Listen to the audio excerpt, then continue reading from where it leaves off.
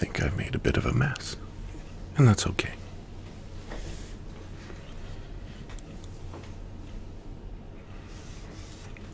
I just realized that I haven't had a chance to actually sit down with you in a while, just to let you know what has been happening in my life. And it has been relatively calm, which is good.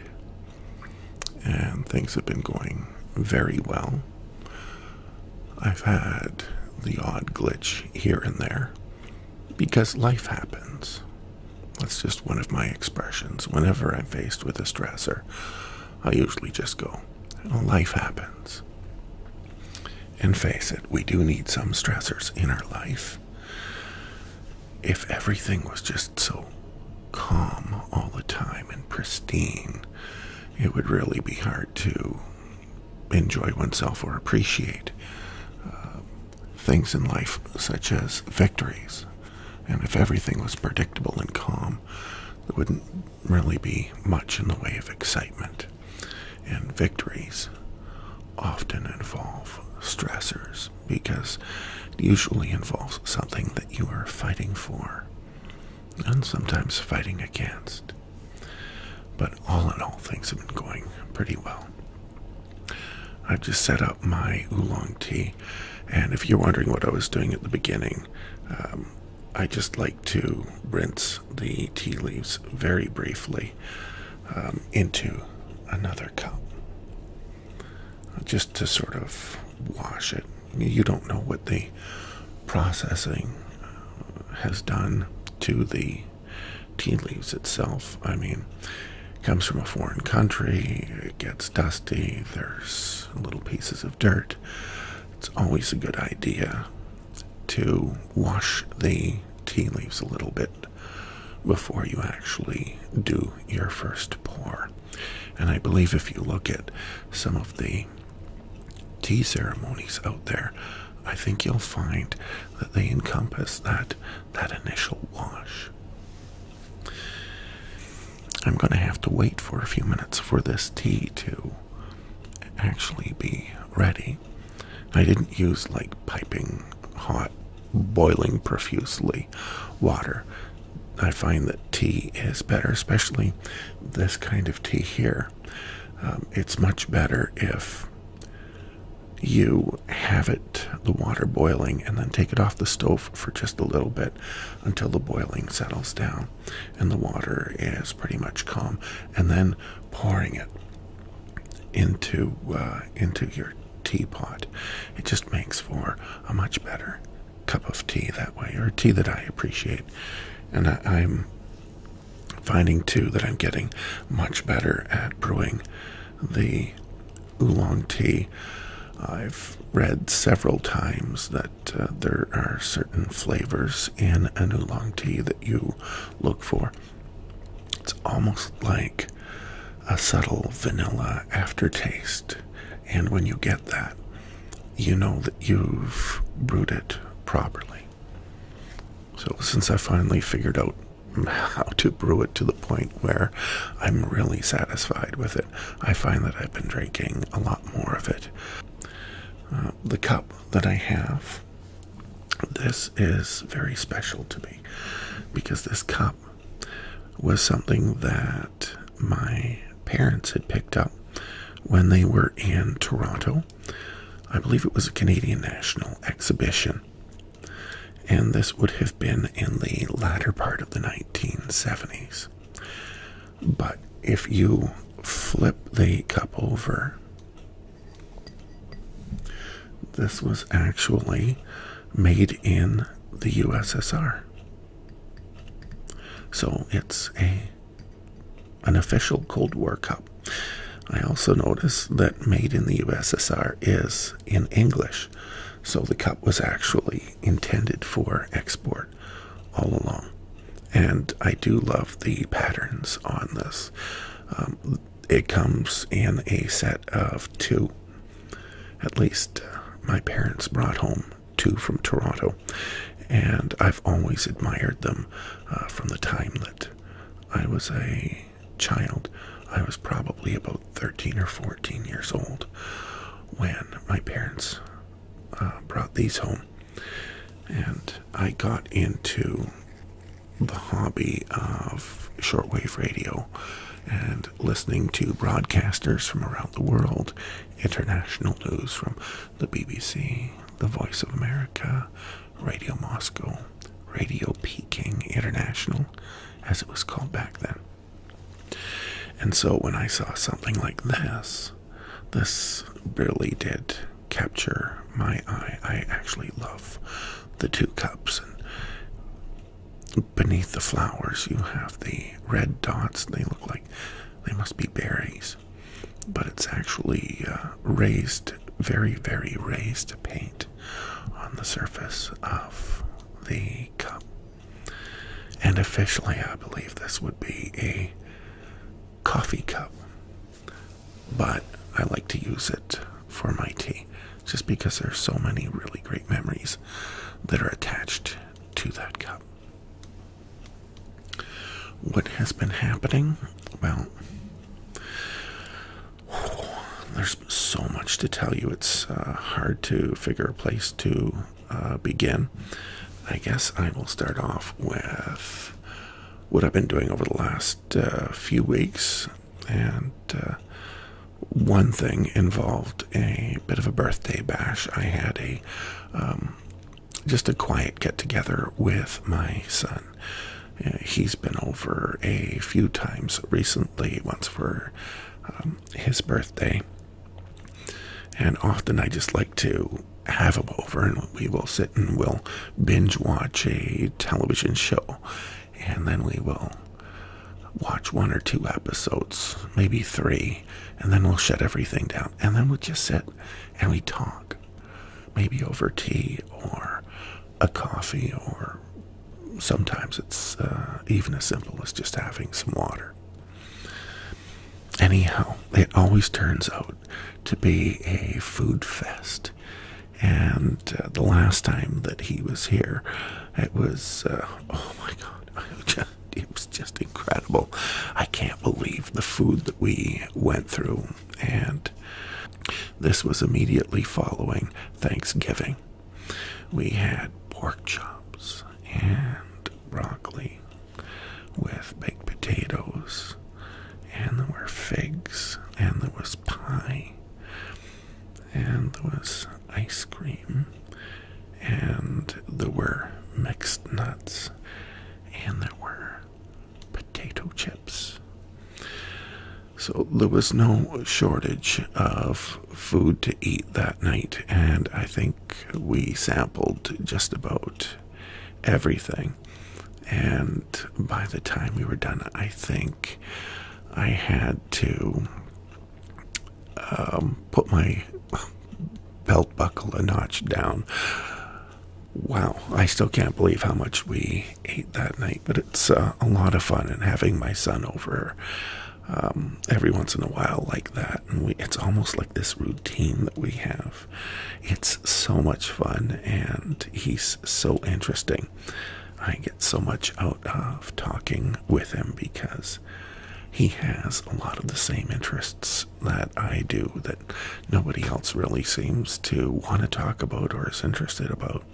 So, commonalities, it's really something. How's this tea looking? I'm thinking, oh, I think that's ready. I think we can try this.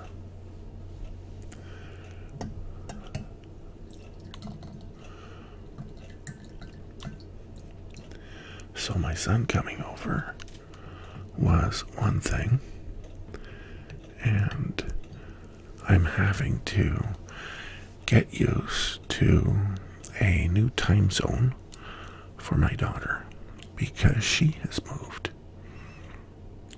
I'll pour this first.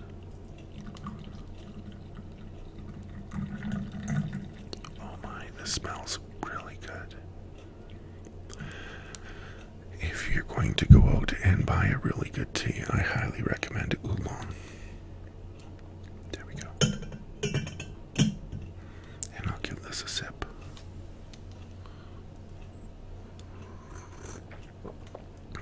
Oh my goodness. This has turned out just about perfect.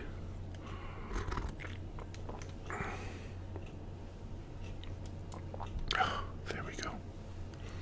So, my daughter, when I think about everything that she has done and all of the different time zones that she has been in, she is still in school.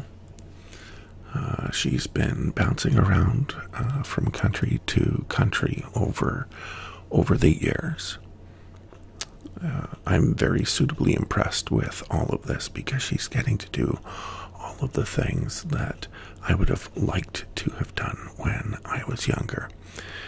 And she just decided to take the bull by the horns and just go out and do it. So I'm very, very amazed because she did all of the prep work on her own, looking for the assistance that she would need to make it happen. So she started off going to school in Ontario, here in Canada. And then, quite suddenly, did an about-face and moved to Latvia, to the city of Riga, where she went to school, studying international law. And she stayed at that university for a year before deciding to take her studies to a town or city called Groningen, and that is in the Netherlands. And she finished up her first university degree there. And in the midst of that, there was a placement in Prague, in the Czech Republic. And then she had to go back to the Netherlands. And she parked herself there up until recently. And now she has completed a degree. I'm not sure exactly what the titles of these certificates are from country to country, so if you're not following, just bear with me on it. But she has more schooling to go through, and she won't be done, probably not until she's in the latter part of her 20s. But she is now 5 hours away from me instead of 6. She is going to school in England, in a very prestigious university in the United Kingdom. So that has kept me on my toes, and I've been bubbling over with all sorts of enthusiasm, just watching my kids and seeing all of the accomplishments that they do. I'm always so proud of them, and my friends think that I strut it like a peacock, just like any proud father would. On to the topic of ASMR. I wanted to let you know, I don't think I mentioned this in any of my videos, so I'm going to mention it now. I have a proto page. It's a web page, and I'm going to link to it in the video, in the description. In that proto page, you will see a bunch of different videos, and I will change them out intermittently. I just changed 3 or 4 of them tonight, and they're just examples of some of the videos that I watch that I'm extremely impressed with because of the ASMR triggers in them that really hit me personally. And if you don't like any of those videos, that's okay, because ASMR is very personal. So I acknowledge that my triggers might not be your triggers, and I can totally respect that. I'm not going to say that one person's video is better than another, but you probably realize that. Some of the videos that are new that I don't think that I've ever had up there before. Oh my goodness, there's this one that is just so awesome for me. I've mentioned the White Rabbit a few times. She has a video out of, it's a role play where she's playing Frida Kahlo, the famous artist, and quite an incredible historical figure in her own right for everything that she did for women. Anyhow, completely triggered with the Frida Kahlo video. It just hits absolutely everything that is a trigger for me. Ella, the White Rabbit herself, Ella, is wearing these earrings that make this tinkling noise. It's really, really subtle, but it still, it grabs you. And her voice, the softness of her voice, the rhythm of her voice, the cadence, the tone of her voice, absolutely everything is just perfect in there. And to top it all off, she is brushing a paintbrush at the same time. It's kind of like a Bob Ross experience. She captured the paintbrush sound absolutely perfectly. And she actually was painting at the same time as well. And she showed her work a little bit later on. I think it was in a different video or through her Patreon account, but she's an extremely talented artist as well. And like I said, you'll see that on the proto page that I put up. There is a direct link to the video. I've been playing that one a lot to help me get to sleep at night, just because it was done so well. I've also put a link to a video from Relaxing ASMR, just to give you an example of what I perceive to be as a really good male producer producing ASMR videos. Ironically, his voice is not in the video that I shared with you, but I'm sure that I will link to others in the future. The video that I linked to was Vintage Writing Sounds, and I think it's probably his most popular video of all time. And there's no talking in it, like I said, but he's well worth exploring. Once you're on the channel, if you really enjoy that video, try some of the other videos as well. He really does have this sense for antiques and things that are retro. And I just find that most of the time when I hear that voice, within a few seconds, I'm just completely chilled. I'm so relaxed. He's such a great producer. And I don't think he has like hundreds of thousands of viewers. I think he's probably, I don't want to guess. I'd probably say like maybe under 100,000. And I can't believe that he doesn't have more, because his material is so good.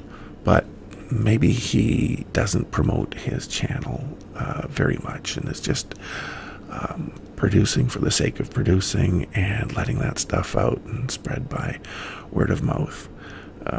If so, he's a well-kept secret, and I highly recommend that you go visit his channel. Another new one that I have discovered, and she has been around for about a year now, and I think that this particular artist could very well be very big in the future, and I think that she's getting there. The name of the producer is, the name of the channel is Ashley Marie ASMR, and the video that I have linked is Sketching Your Face. And these links take you directly to YouTube, so their channel is going to get the credit. Their channel is going to get the hit on the video. And this particular video, she has this way of using her voice that reminded me a lot of another video that I absolutely loved. And that was from another one of my favorites, Goodnight Moon ASMR, when she did the Nightshade Witch transformation.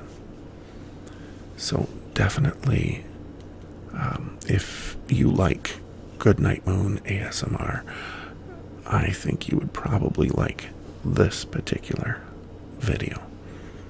And I don't mean to compare the two. However, I just couldn't think of any other way of really describing this particular video with the way that Ashley Marie ASMR is using her voice in this. Given a span of some more time, I think that her channel is going to really take off as well. It's not too common where you see somebody who only has like a year of experience on YouTube and they have that kind of talent. I think she just needs a little bit of time, and I think that she's going to do well. So that is it for the ASMR that I have been listening to, and I will keep updating you, and I will again have future videos where I'm rummaging through magazines, and I'm thinking about putting together another story for Halloween. The Edgar Allan Poe video that I did seemed to garner a number of hits, so I don't have like a large following, but I'll just take that as a sign that that might be the route to go. Another Halloween story, perhaps. That just might fit in very well. It is the month of October. Anyhow, that's it for now. I just wanted to sit down. Oh, it's perfect. And have a chance to have a bit of tea and just ramble on for a little while. And hopefully you find that my monotonous, droning voice is going to help put you to sleep. Because that is basically what it is all about. Oh, one more thing I did not want to forget. I had a slip this month. I got very, very stressed out over something. And it was the one blip in my month, and I managed to handle it very well. But I remember it's just so easy to slip back into old habits, and you really can do that if you don't catch yourself. And I didn't catch myself immediately, but I did quick enough. Anyway, it was over something that somebody had said. And after the fact, and this is just something that I want to relay on to you, I know a lot of the people on my channel have anxiety issues or sleep issues, or might have some trauma issues. I need to remind myself, like when I slip back like that, my fallback is like I'll start beating up on myself and the old self-talk starts up again. And it's so easy to get sucked into that. But just remember, like if you do get stressed out, or if something really does pull you down into that pit for a little bit, it's not the end of the world. And when you are on a healing journey, or when you are trying to address anxiety issues, things don't get better in a straight line. There are peaks and troughs. And it would pay to be kind to yourself and allow yourself those peaks and those troughs.